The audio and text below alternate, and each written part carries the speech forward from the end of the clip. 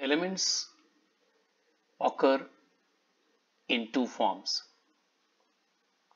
We know carbon exists as graphite, carbon exists as diamond, but they are carbon, nitrogen, N2, oxygen, O2 in atmosphere, helium, neon, argon, krypton, xenon, radon.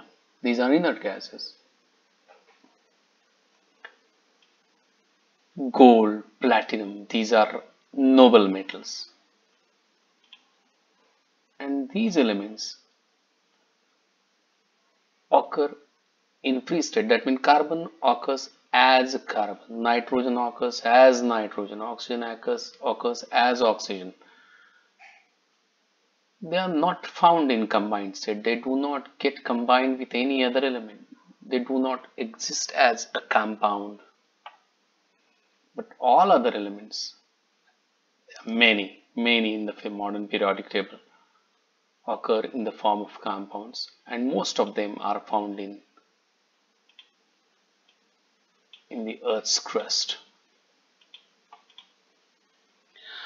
Which are the elements which occur in free state? Let's not forget, free स्टेटला native state पण म्हणतात आणि शुद्ध मराठीमध्ये त्याला मुक्तावस्थेमध्ये आढळणं म्हणजे element म्हणून आढळतं.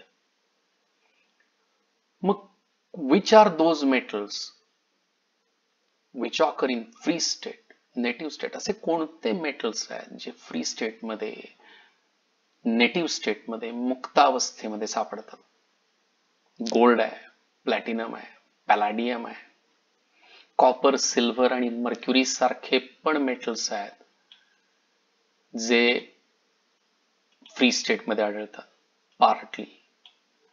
तर मुद्दा हा आहे की हे फ्री स्टेट मध्ये का आढळतात? because they do not react with air, components of air. They do not react with water. They do not react with carbon dioxide. They do not react with non-metals.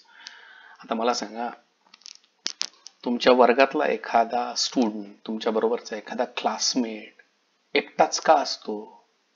फिरतो, क्लासला येताना एकटा, कॉलेजला जाताना एकटा, कारण तो कुणाशी कनेक्ट होत नाही. मग हे असेच आहेत, गोल्ड, प्लॅटिनम, पॅलॅडियम, बऱ्यापैकी कॉपर, सिल्वर आणि मर्क्युरी, हे इतर कुठल्याही कॉम्पोनंट बरोबर, म्हणजे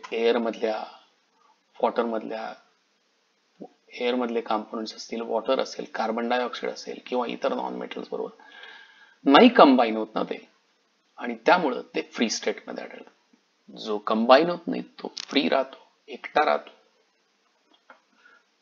आता बाकीचे सगळे असे आता किती जण असतात? Most of the elements, most of the metals in modern periodic table R found in combined state because they do have this tendency to react with other elements. मग जे कंबाइंड स्टेट मध्ये आढळतात ते काय म्हणून आढळतात? तर ते ऑक्साइड्स, सल्फाइड्स, सल्फेट्स, कार्बोनेट्स आणि सिलिकेट्स किंवा इतर आणखी काही फॉर्म्स मध्ये आढळतात. फ्री स्टेट मध्ये आढळणारे जे आहेत ते मेटल म्हणूनच आढळतात. Gold will be found as gold, silver will be found as silver, platinum will be found as platinum. पण जे कंबाइंड स्टेट मध्ये आढळतात ते कसे आढळणार? For example sodium, you will find sodium as sodium oxide. You will find zinc as zinc carbonate. You will find zinc as zinc sulfate. Let's get into the chapter. At the beginning, there is the definition of minerals. What are minerals? Naturally occurring chemical substances. Okay. कुठे मिळणारे? Found in Earth's crust. Containing metal in free state or in combined state. म्हणजे mineral हा naturally occurring chemical substance आहे जो आपल्याला earth's crust मध्ये मिळतो आणि त्याच्यात काय असणार आहे? मेटल फ्री स्टेट मध्ये किंवा कंबाइंड स्टेट मध्ये असणार आहे. हा मिळवायचा कसा? How will you carry it? Obtainable from mining. म्हणजे तुम्हाला प्रोसेस ऑफ मायनिंग करायला लागेल.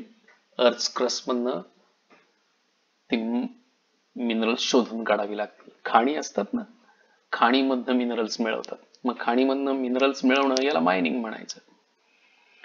आता याचे एक्झाम्पल्स आहेत. हेमॅटाइट नावाचं मिनरल आहे आयर्नचं, Fe2O3, गॅलेना नावाचं आहे, laid sulphide. These are important minerals. We will be dealing with so many minerals. There are so many minerals that you may even get fed up of it. पर्याय नाही, करायला पाहिजे. मिनरल्सच्या बाबतीत काय सांगणार? Naturally occurring chemical substances. कुठे मिळणारी? Earth crust मध्ये. काय असणार आहे त्याच्यामध्ये? मेटल फ्री स्टेट मध्ये किंवा कंबाइंड स्टेट मध्ये असणार आहे. आणि मायनिंगच्या प्रोसेसनं मिळवता येणारी. Those R minerals. एक्झाम्पल्स लक्षात ठेवा. Let's understand the very important definition of ores. The minerals, ores R minerals. लक्षात घ्या, ओर्स हे मिनरल्स आहेत. ओके, काय तुम्ही ओरला मिनरल म्हणू शकता, पण त्या मिनरलनं 2 अटी पूर्ण करायला पाहिजेत. पहिली अट आहे, it must contain a high percentage of metals. That's the first condition. आणि दुसरी कंडिशन काय आहे, तर त्या मिनरल पासून प्रॉफिटेबली मेटल मिळवता आला पाहिजे. अशाच मिनरलला आपण काय म्हणू शकतो? ओर म्हणू शकतो, अदरवाईज नाही. म्हणजे तुम्ही एखाद्या मिनरलला ओर केव्हा म्हणणार? जेव्हा त्याच्यामध्ये हाय पर्सेंटेज ऑफ मेटल्स असेल. आणि नुसतं मेटलचं पर्सेंटेज त्याच्यामध्ये जास्त असून उपयोग नाही, तर त्या मिनरल पासून मेटल प्रॉफिटेबली एक्स्ट्रॅक्ट करता आला पाहिजे. म्हणून एक खालती महत्वाची नोट आहे बघा. दिस is the note I am talking about. Every ore is a mineral, but every mineral is not an or. म्हणजे समजा एका मेटलचं ए नावाचं मिनरल आहे आणि बी नावाचं मिनरल आहे. ए नावाचं मेटल आहे, मेटलचं ए नावाचं मिनरल आहे आणि बी नावाचं मिनरल आहे. ए मिनरल पासून पण मेटल मिळतोय आणि बी मिनरल पासून पण मेटल मिळतोय. पण बी मिनरल पासून मेटल मिळवताना खर्च जास्त येतोय, कॉस्ट इफेक्टिव्ह नाही आहे, ते खिशातून पैसा जास्त जातोय, तर मी त्या मिनरलला ओर म्हणणार नाही.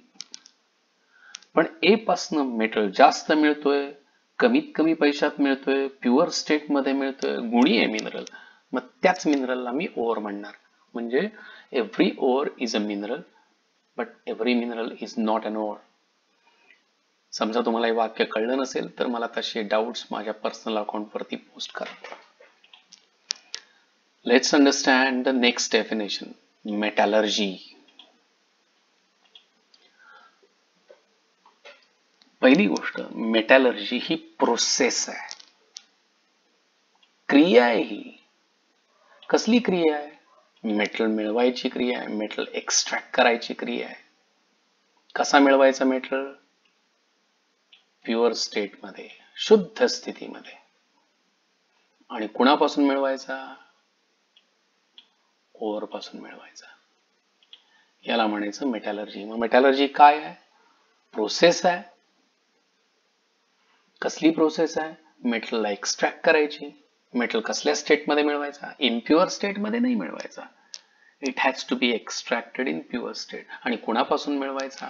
त्याच्या ओर पासून, from its or. The process of extraction of metal in pure state from its or is called metallurgy. End of lecture 1 on metallurgy.